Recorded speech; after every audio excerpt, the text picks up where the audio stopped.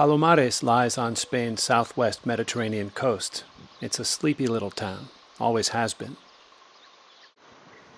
People here farm or raise animals. And increasingly they cater to tourists. The beaches are, for the most part, unspoiled.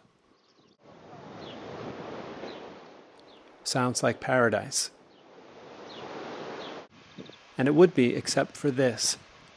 That's a radiation monitoring device on a fenced-off piece of contaminated land in Palomares.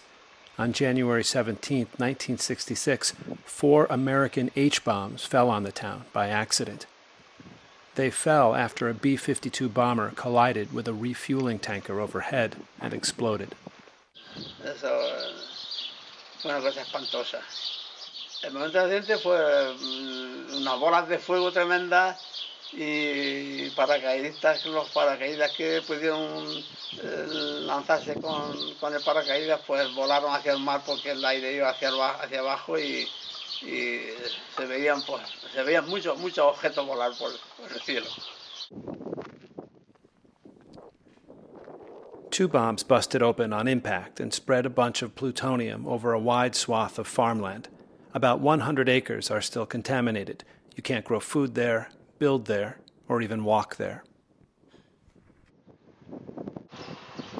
No se pueden movilizar porque hay un término fuente todavía remanente que queda. Carlos Sancho is with Spain's CIEMAT, which is like our Department of Energy. He says the remaining plutonium here doesn't pose a threat as long as no one disturbs the soil. The U.S. did clean up here right after the accident. It was a huge operation. 6,000 barrels of contaminated soil were shipped to South Carolina for storage. People always knew some plutonium remained, but pinpointing it was the tricky part. Now Spain has identified where the remaining plutonium is, mapped it out in 3D, and it's given that map to the U.S. Spanish journalist José Herrera says it's clear what has to happen next.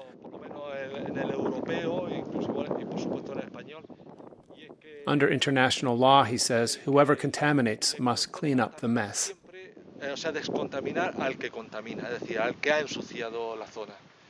Though the area in question is relatively small, townsfolk say the fallout is damaging to Palomares' public image.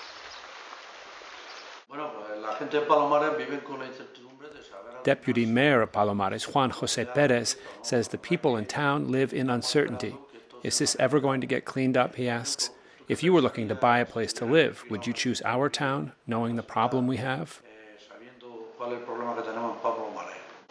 The U.S. government says it continues to discuss the Palomares cleanup at the highest levels of government, but that no definitive solution has been reached yet.